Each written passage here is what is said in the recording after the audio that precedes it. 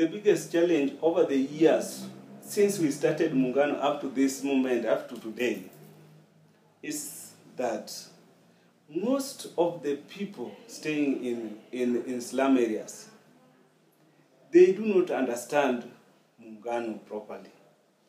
They understand Muungano as an NGO, while Muungano is a federation. And a federation is a process whereby in long run you will get something, but not you do to get.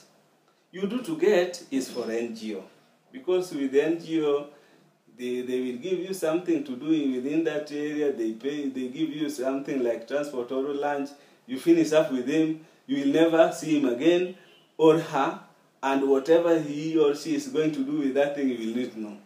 But the process of the federation, they will go to the ground, they will do something, they will process it, and that thing will be sustainable, whereby it can be used in some years to come. And in some years to come, people are not able to wait. If you tell that somebody, okay, form the groups. After forming the groups, do 1, 2, 3. We will assist you to access such kind of development within that area of yours. Yeah, they will accept.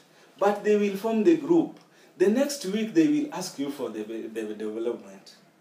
Even the group is not already registered. They have saved even for 1 week only. They need the development. If you do not give them any kind of development or involve them on anything, then they will disappear. And that is the biggest problem with the federation. And you know, for the federation to grow, it must have more members, as many as possible. The problem is that people do not understand that it is a process.